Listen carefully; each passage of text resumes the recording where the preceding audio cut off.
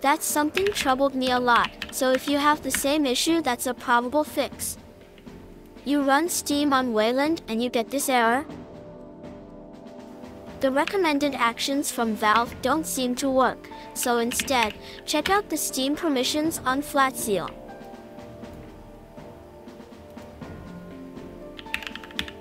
Steam will start to work again, as long as we switch off the fallback to X11.